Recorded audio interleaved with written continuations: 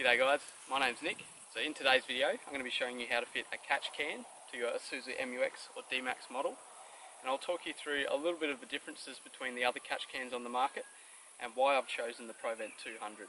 So I'll be talking you through how the PCV system on your four-wheel drive works, so the positive crankcase ventilation, and why it's necessary to fit a catch can to your turbo diesel four-wheel drive. Alright guys, so now we'll jump around the back of the four-wheel drive. I'll do a bit of an unboxing of the Provent 200 and show you just what you get in the kit. So I've chosen the Provent 200 from Western Filters. So lots of different people will sell the Provent 200 catch can, but the difference will be the mounting kit that comes with it. So where the bracket mounts in the engine bay. So you might just need to figure out what's going on in your engine bay. So if you have a dual battery system fitted on that side of the engine bay, there won't be any room to fit a bracket for your catch can over there. So you might need to get the kit that mounts on the other side of the engine bay near the airbox, like I have. So I've chosen the kit that mounts near the airbox. So this kit has a stainless steel bracket and all the mounting hardware and fittings that we need. So I'll unbox it now and show you just what you get.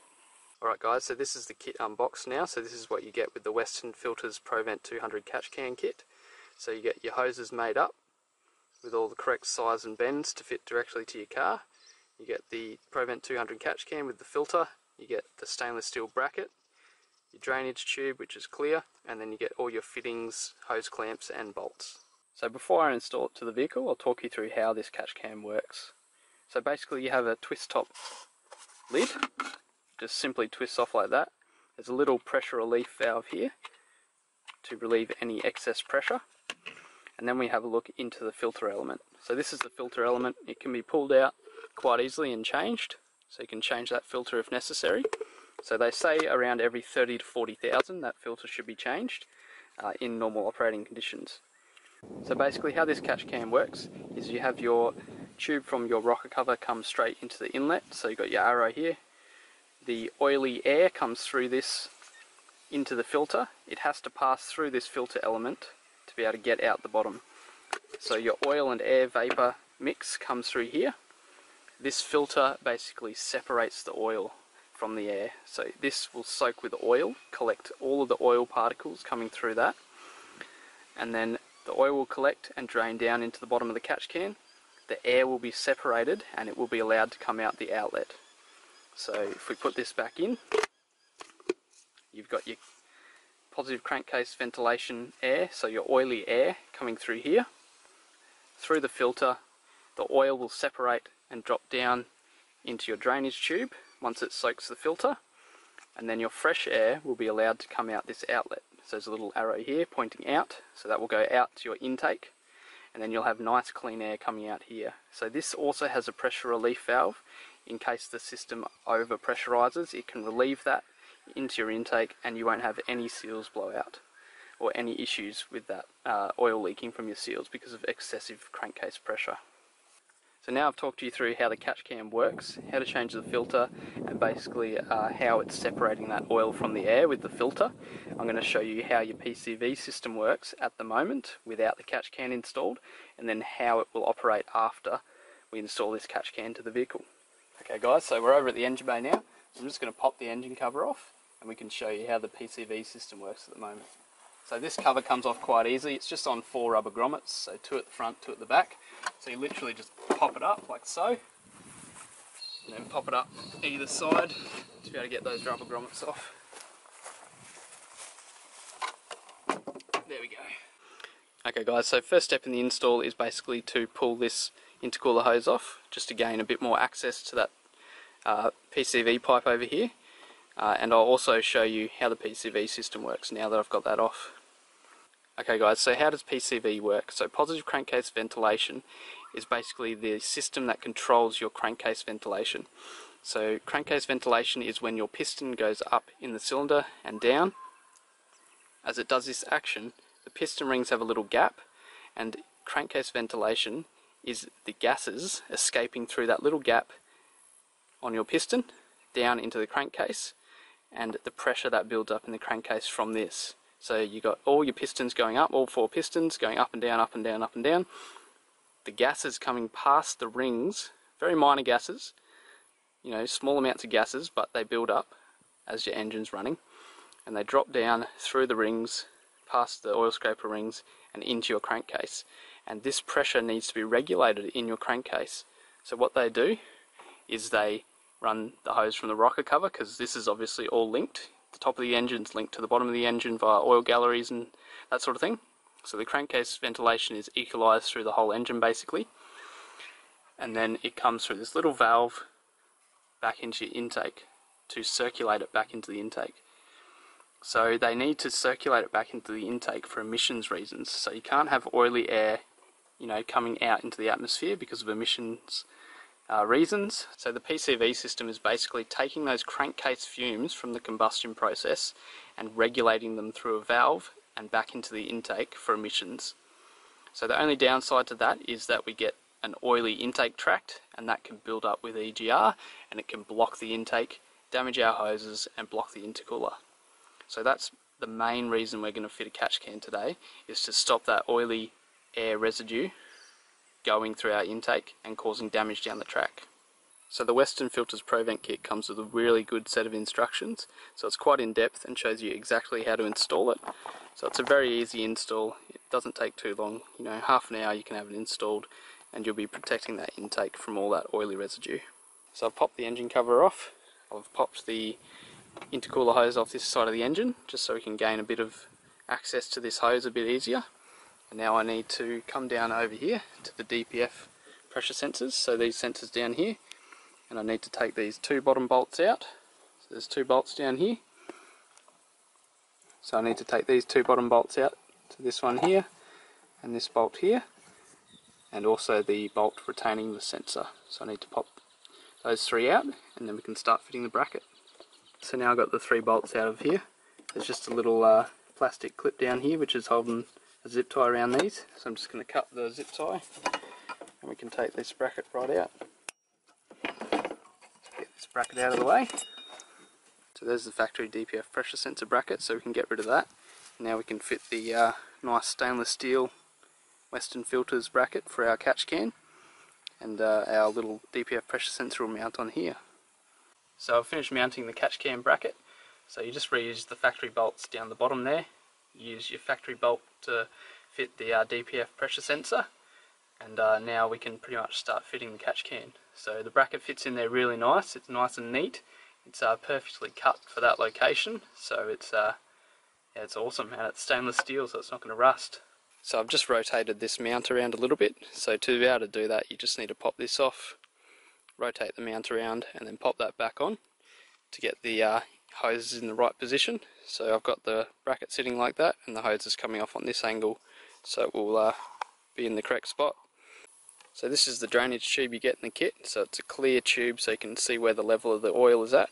You also get a little relief or release valve that you fit to the bottom of the hose, and then a couple of hose clamps. So all I pretty much do to set up the drain hose is push this barb fitting into the clear hose, push it right up there,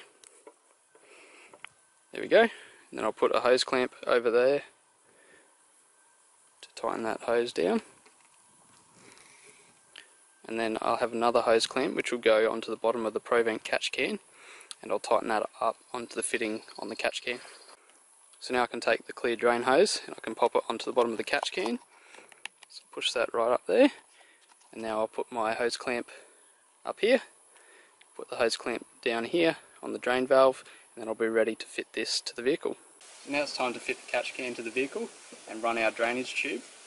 So for starters I'm just going to run the drainage tube towards the front of the engine bay, down the air filter, and I'm just going to fit the catch can. So once I've done that, then I can actually route where I want that drainage tube to fit exactly, and tie it all in place. So I just had to adjust my bracket a little bit more just to make it clear the hoses down here. So on the back here there's a couple of different rungs, so you can see the rungs in here. So I just had to move it from the third rung up here down to the second rung, so that will lift the catch can up a little bit more, and it was able to clear these hoses down the bottom. I also just had to rotate it slightly more around on an angle, so you can see it's on a little bit more of an angle now to clear the airbox, and now I think I got it in the correct spot to be able to mount it in that position correctly. Now I've got the two 13mm bolts that come with the kit, So they just go in through the bracket like so, into the nutserts on the bracket. So it makes it really good having the nutserts on this bracket. It makes it such an easy install. So the mount on this side as well.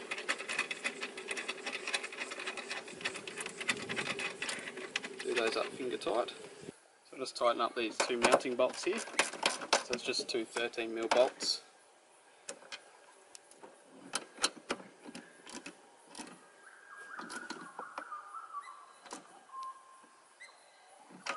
There we go.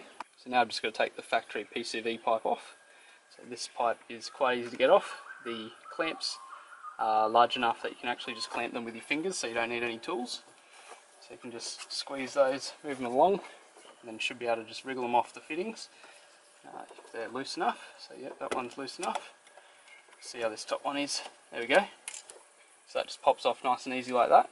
So when you're fitting your hoses to the catch can, you just need to remember the orientation of the hoses. So for the Provent catch can, dirty air from the rocker cover needs to come into the top, and the clean air comes out of the bottom fitting and back into the intake. So I've got a bunch of hose clamps here that come with the kit. Got our hoses that are pre-made, so these are already made up with the kit. So now we can fit our hoses to the catch can and then to the vehicle. So this is going to be the top hose. It goes onto the top of the catch can because this is the dirty air, or the air coming from the rocker cover.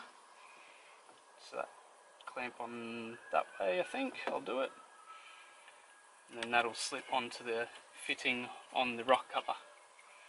So that's the dirty air going from the rocker cover into the top of our catch can. So now it's time to put the clean air tube on. So this is the pipe that goes from the catch can to the intake. So we'll put the hose clamps on there like so and feed that pipe in. So this is going to the bottom of the catch can and then back to the intake. We'll just feed that in, wriggle that fitting on, there we go, and wriggle this end on. Nice, cool. So now those two hoses are on. Now we can just tighten all these hose clamps, get our hoses sitting in the correct position, and tie them out of the way.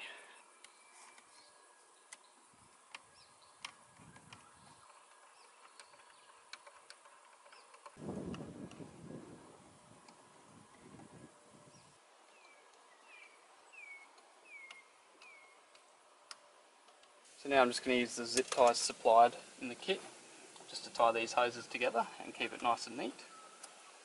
It'll also stop it rubbing on the intercooler hose at all.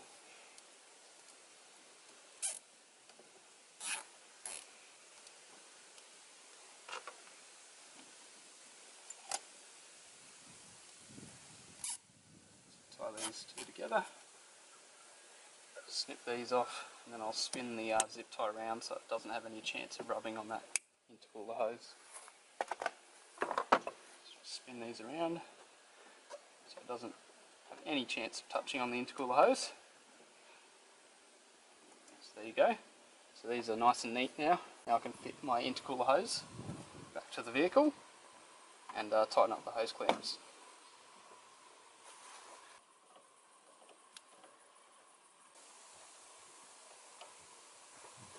So now these intercooler hose clamps are nice and tight. I've run all my piping. Now it's time to run the drain tube for the catch can. So I've just poked it down there for now. So now I'll show you where I'm going to run it so it's easy to drain and easy to see the level. Pretty much got the drainage tube coming off the bottom of the catch can. It runs along the front of the airbox down here and then straight down through to the inner guard. So come down into the inner guard. You can see that drainage tube sitting there. So you can just lift this flap up and it comes through there. So I'll tie it all up to these lines and then tie it up here. There you go guys, so I've zip tied up my line now. So I've got my zip tie around here, zip tie down there, and I've also zip tied the end back up here just to hold it all together. So basically what I can do now is, as a quick inspection, I can come by my four-wheel drive, lift up this flap, have a look at the oil. Once it gets, you know, up to around this section, past filling all this, I know that it's going to need draining, and I can just cut the zip tie, drain it down, zip tie it back up, job done. And then I know my intake's going to be kept nice and clean and oil free. So now it's time just to fit the engine cover back to the vehicle. You just need to line up the rubber grommets. Give it a little tap. Wiggle it down, and then that engine cover is sitting on the rubber grommets. And our job's complete. There you go guys, so the catch can install's done. I think this kit is awesome. I really like the fact that this is a black plastic catch can with a nice stainless bracket, so I think it blends in with the engine bay. I think it looks factory, and the hoses look really nice. They're perfectly bent, so nothing's rubbing on any of your factory hoses or anything. It all fits quite nicely. So in my opinion, the Provent catch can is one of the better catch cans on the market. So the reasons are, firstly, I believe it fits in with the factory scheme of the vehicle. I think it looks factory when it's sitting in the engine bay. Secondly, the biggest thing is the filter design. So the filter design, having that paper filter that the oil and air has to go through, means that it separates a lot more oil from the air than some of the other filters on the market. So I mean, some of those aluminium billet, catch cans, they look amazing, they look really good, but I think they need a little bit more design spent on the actual filter to enable it to, filter out more of that oily residue out of the air than they do. Because from my experience, draining, multiple different catch cans on lots of different four-wheel drives, I've always drained the most out of Provent catch cans, and the other brands, you honestly don't get too much out of them from what I've experienced. So in my opinion, Provent is the way to go.